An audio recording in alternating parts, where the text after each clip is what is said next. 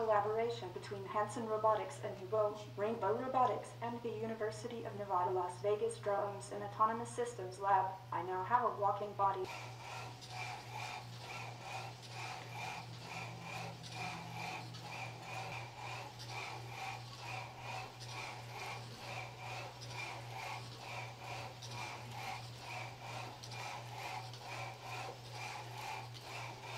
Sophia.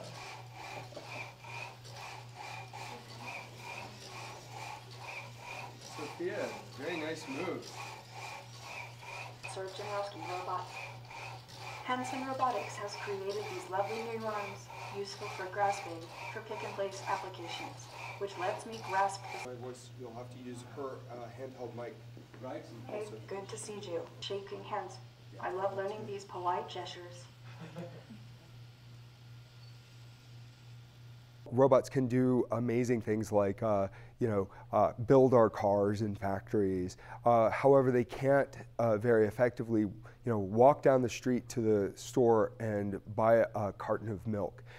So now we're talking about a platform for performing next generation research in artificial intelligence and real world uses to help people. We're really aspiring for Sophia to help people in medical applications, therapy, medical assistance, and by giving her a body, then that means that Sophia can help to learn to work with us in factories and help us around the home. Eventually, we expect that she will be truly alive and with us in our world, helping people on a daily basis. No. All right. More?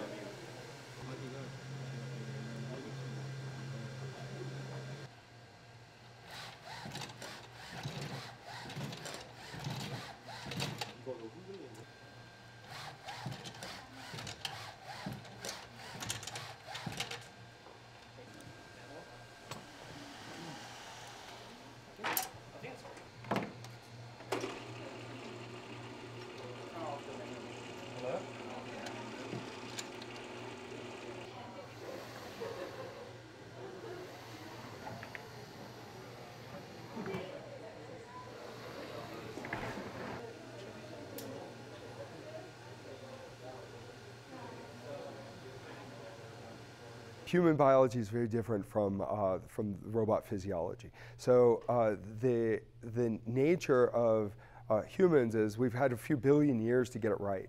And we then can use these kind of springy muscles. We're naturally compliant or springy, yielding. And so if we fall, then we roll, we bounce, and this kind of thing. And we have a very natural calculation process in computing how to walk and run and respond to the ground. But robots, all that has to be built from scratch. And so currently, with mechanical engineering practices, it's kind of rigid, which means that if a robot falls, we have to calculate how to yield.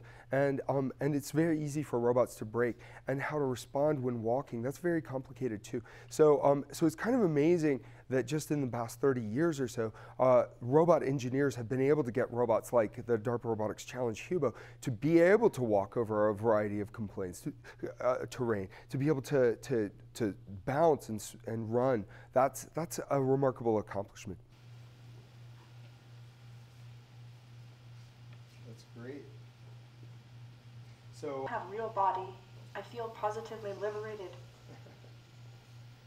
Okay, so this is a new platform, Drones and Autonomous Systems Lab at the University of Nevada, Las Vegas. So we are working on research combining our new grasping arms with compliant control, and we can relate to people in a more human-like way using a variety of bio-inspired techniques. It may take years before we achieve true artificial general intelligence, and yet along that pathway we can do Our AI team is really aspiring to use Sophia as a platform for achieving human-level general intelligence. That is creativity, the ability to dream and imagine, the ability to have compassion. And that's another way that the physical body is really important, so that the machines can understand what it means to feel human through embodiment, compassion, to feel with us. That's really important for artificial intelligence, I think, to be safe in the future so that they can understand what it feels to be human.